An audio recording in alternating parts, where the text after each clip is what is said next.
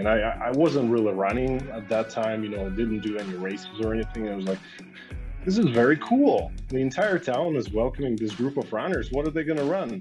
And there's this massive mountain, 14er, Pikes Peak. So they're going to run up and then they're going to run down. At that time, it sounded just impossible to me. It sounded so cool. And that just really sparked my interest. And so next thing I did, I signed up for Pikes Peak Marathon.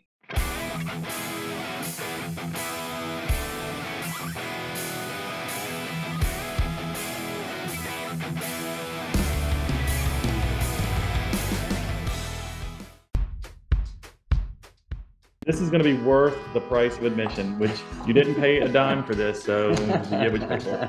Is it possible to look handsome with a handlebar mustache? Yes. Ew. Yes. You can look on my Instagram. There's a whole section. So you had the handlebar mustache. Awesome. Absolutely, I'm yes. going to have to go check it out. So you're not at home right now?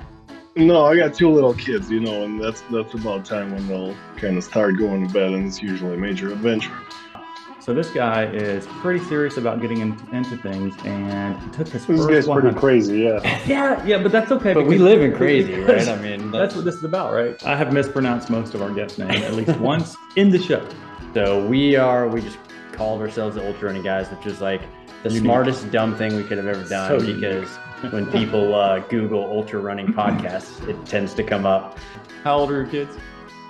2.5 and a 1.5. I got a boy and a girl. Wow. So it's busy at your house. What is your favorite type of sandwich?